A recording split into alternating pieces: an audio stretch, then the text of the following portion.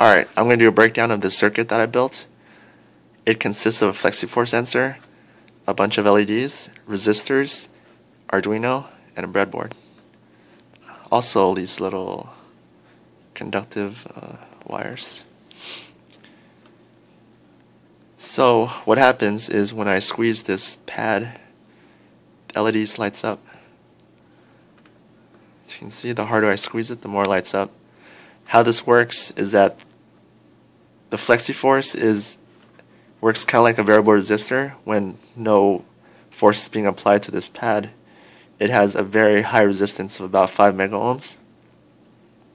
And the more force you apply to it, the resistance decreases because conductivity increases. And the Arduino can sense that because I put the readings in analog input A0, and then it processed that information with the program that I wrote, and it would fire up these digital pins to light up the LEDs. And digital pins 8 through 13 is connected to these 6 LEDs, like so.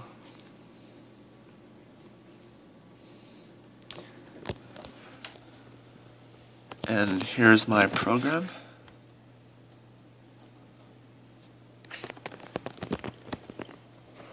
As you can see, I have 6 LEDs. I set them all to outputs, and in my loop I set the sensor value to equal to whatever the input to analog A0 is, and then my program checks what that sensor value is. If it's greater than 5, the first LED lights up. Greater than 15, the second one, and so on, all the way up to the 6th one with 55. And these numbers, they're just arbitrary. Analog inputs to Arduinos ranges between 0 to 1023. And then at the end of my loop, I turn off all the digital pins. And this loop just goes on forever. It just keeps going over and over.